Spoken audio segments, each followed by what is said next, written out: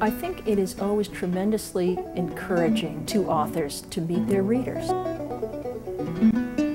The whole idea was we were going to do a kind of pageant where we'd start with the writer and how the writer wrote a novel, and then how he or she found an agent, and then how that agent found the editor who would want to shepherd this book through the publication.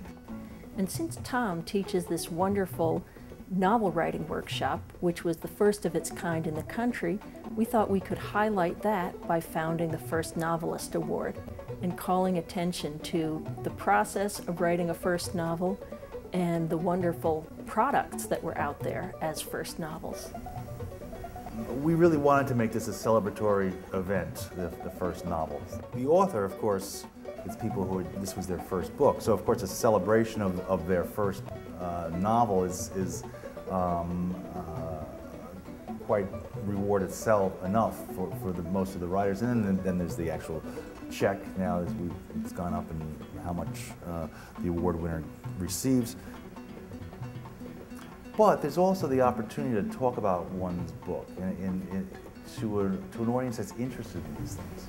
The agents and editors who make the trip to Richmond are not only treated very nicely, lavishly wined and dined, and flattered by crowds of eager students and Richmond residents, but it's also a chance for them to meet the upcoming crop of new writers.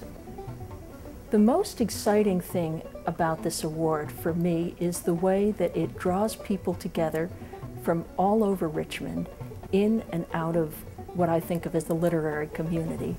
It's exciting to see people coming up to the novelist afterwards and asking him or her questions and engaging in conversation and really showing the novelist what their novel means to an audience.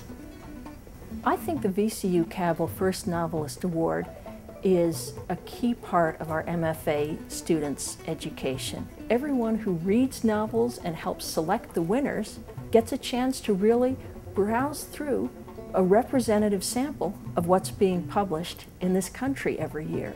But I also think that the chance to meet and interact with the agent, the editor, and the novelist is very valuable.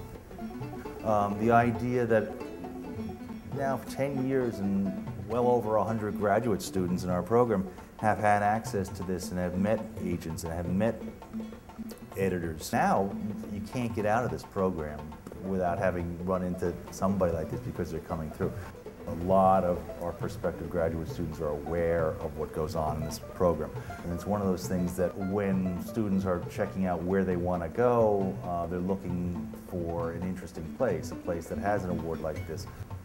One of the things that we are most proud of is that there is no typical winner. Looking back over the books that have won and the people who have won it, it's been a great variety. It's young writers, very young writers, and some not so young writers. The presses range from the small to major. And they are about all kinds of things, written in different kinds of voices.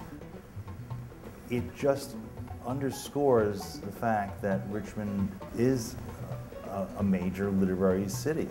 It's a city notable for having a large number of serious, good writers here, and a population that's interested in writing.